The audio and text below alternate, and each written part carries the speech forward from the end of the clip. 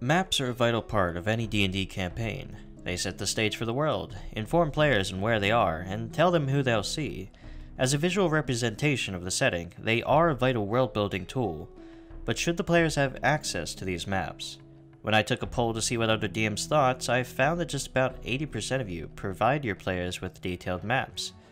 But I'm here to tell you that while maps are an incredible world-building tool, they might just be detrimental to a player's exploration and discovery of a whole new world.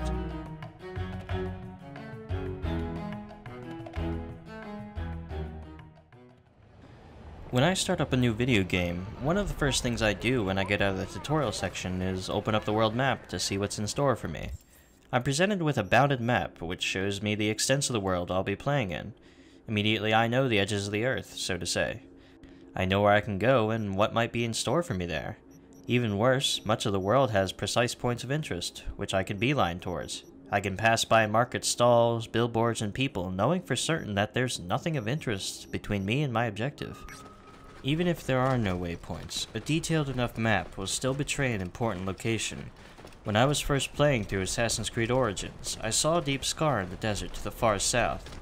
Obviously something important was there, and when I eventually made my way to the desert, I was presented with an awe-inspiring vista of endless sands.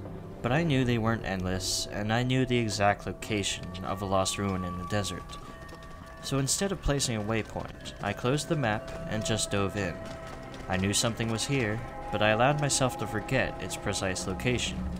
As I descended into the scorching dunes, my eyes were on my surroundings rather than on a waypoint or my map. My eyes became drawn to lone figures standing out here alone, seemingly pointing me towards something.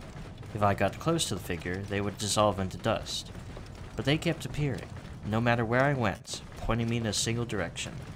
Once I decided to follow the vision's directions, I found myself beholding a structure buried deep within the dunes. Whoa. Without a map, I would have never known to go into the desert at all. If I had heard rumors among townsfolk of a scar in the southern sands, it would have been a wild adventure just to find this mythical place. I tell this story because I recently bought Van Richten's Guide to Ravenloft. One of the realms of dread is har'akir, the domain of ancient dead. A land of ancient tombs, forgotten gods, cursed treasures, and desert perils. I have always been enthralled by deserts and lost civilizations, so naturally this realm was most interesting to me.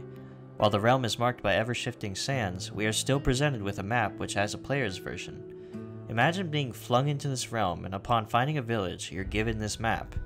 While it has no waypoints, it still clearly shows points of interest, like the waterways of the realm vital for life, or the vortexes of sand making dangerous areas in the dunes. What surprise is in store for the players if they already know there's water to be found somewhere, or a vortex of sands to be avoided? Instead of hearing this information through roleplay, they just have it right in front of them. There's no need to ask the townsfolk for directions when they'll just point to a spot on the map. Instead of navigating by the villagers' mention of various points of interest, the players instead just beeline across the desert using simple cardinal directions thanks to the map. In contrast, having the players navigate by scouting with familiars, picking up barely visible trails, and basically just letting the world guide their path is so much more interesting than just referring to a map all the time. Not to mention that maps also reduce the mystery of the world substantially. I have certainly made the same mistake in my maps. This map I made about 2 years ago for my long-running Kobold campaign clearly shows points of interest on a continental scale, such as Evershade, Shatterthrone, and the Isle of the Dead. I feel like entering these places, or at least hearing about them through roleplay, would have had a much greater impact on the player's experience if they didn't already know they were there from the get-go. What I'm trying to say is, even if we present our players with blank maps, they can still see likely locations of importance, and worse, they also see the extents of the world you've built. To slowly learn the lay of the land, to ask the people of the village about their surroundings, of their myths, their legends, that is a real exploration experience. This all isn't to say that maps can never exist in your setting. Obviously someone would have created a mapping of the country or world as they know it. We see all throughout our own history that maps have dated back thousands of years, but the maps of these times were often incomprehensible compared to today's maps. Even during the age of exploration, maps were not all that precise. Explorers navigated by the stars using astrolabes, sextants, mathematics, and the general knowledge of what direction they needed to go and what landmarks they should be seeing along the way. But even for those back home, maps weren't really used to navigate, more to document the known world. These maps would be incredibly rare before the invention of the printing press, only seen in castles of the nobility and the homes of the wealthy. Since adventurers often come in contact with kings and wealthy persons, they're sure to see these maps.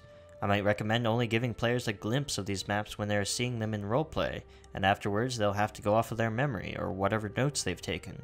If the players ever want to acquire a map, they'd be hard-pressed to find anyone willing to sell theirs.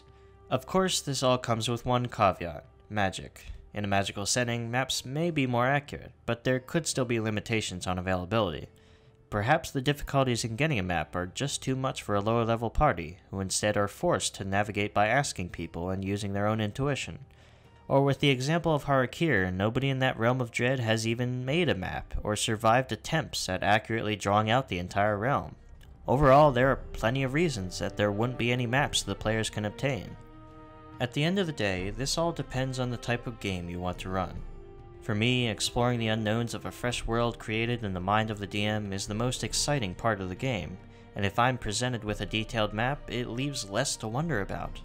Or it does make me wonder about what's not on the map at its edges. Taking the example of Game of Thrones, what could possibly be further beyond the edge of Essos, or further in the depths of Soleros? I'm more interested in what possibilities lie in the unknown regions versus the known. If there is no map, the whole world is unknown to the players, and anything they can imagine is possible. Hey everyone, thanks for watching my first foray into non-Foundry content. I am still making Foundry content for the weekend, so stay tuned for those.